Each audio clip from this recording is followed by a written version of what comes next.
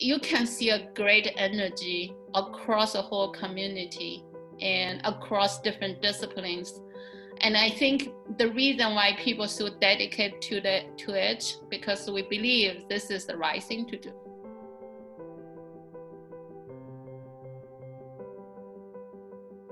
Hi, this is Hongfang Liu from Mayo Clinic.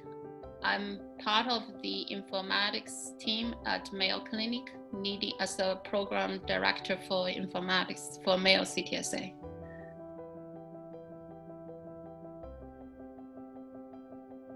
N3C itself is a large COVID-19 cohort, which is aggregating clinical data from healthcare organizations nationwide. And as such a large cohort, it covers a wide variety of patients population. It helps dramatically from the science perspective to derive better understanding of the clinical knowledge associated with COVID. And because of the wide coverage of this cohort, it also enables us to understanding the associated risk factors and the socioeconomic status, health disparity related question about COVID-19. And such finding can quickly translate to healthcare interventions and better treatment.